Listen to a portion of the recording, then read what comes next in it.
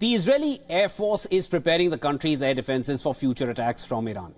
Israel says 99% of the over 300 missiles and drones which were launched by Iran on Saturday were intercepted, and it banked on the Arrow 3. Now, the formidable missile defense system hit a key milestone here, and here's all you need to know about Arrow 3. Boaz Levy, Chief Executive of state-owned Israel Aerospace Industries, the primary builder of the Arrow system, stated that the system has been operational for decades. In a key milestone on Saturday, the Arrow 3 was used for the very first time against ballistic missiles in a salvo scenario. The missile defense system effectively intercepted munitions inside and outside the atmosphere.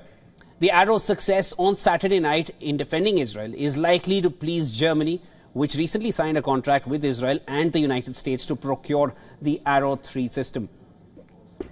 Now, the Arrow 3 is a US-Israeli-built missile defense interceptor designed to defeat medium-range ballistic missiles. The missile uses a hit-to-kill warhead to engage targets in space as well. And it is the longest-range interceptor currently fielded with the Arrow weapon system, complementing the Arrow 2, which engages targets in the upper atmosphere.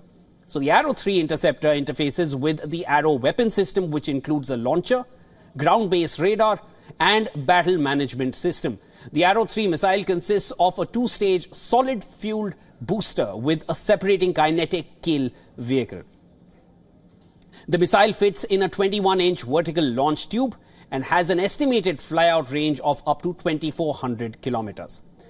Now, the Arrow 3's boosters and kill vehicle employ thrust vector control for maneuvering, and as per the Center for Strategic and International Studies, the interceptor also includes a deployable rear flare for added aerodynamic stability.